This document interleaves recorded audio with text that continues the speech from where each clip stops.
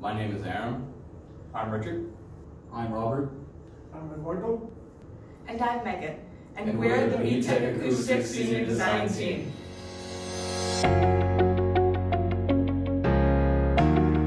We are working with the company BTech Acoustics. BTech Acoustics is a transducer research, development, and manufacturing firm. Testing their transducers is highly important for BTech's development due to their products being used in various applications such as naval, commercial, and oceanographics. The goal of this project is to establish an effective method for testing the survivability of BTech accelerometers.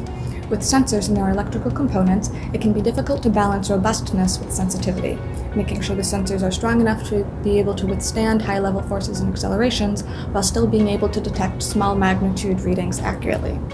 Assessing what impact levels the sensors are able to withstand is important for determining what real-life applications and scenarios the sensors would be most suitable for.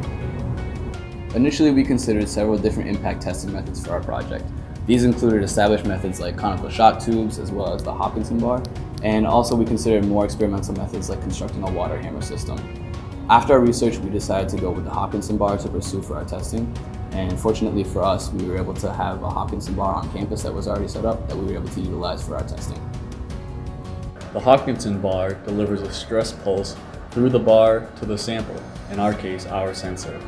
We measured the output voltage from both the sensor itself as well as strain gauges fixed onto the bar, which is proportional to the applied force. After impact, we analyze the data and assess for any external or internal damage. We machined a size adapter for the bar, as well as a stainless steel backplate, in order to adapt the Hopkinson bar setup to be compatible with our testing needs.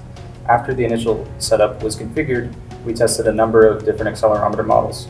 The team processes the collected data and uses useful correlations in order to produce things like acceleration versus time. For this project, we've gained and developed skills including research, teamwork, 3D modeling, machining, and data analysis with Excel and MATLAB. Being able to work with our client and advisor gave us the opportunity to collaborate with experienced engineers. The team really enjoyed working on this project, and it provided us with a hands-on experience that we will benefit from as we move forward in our careers.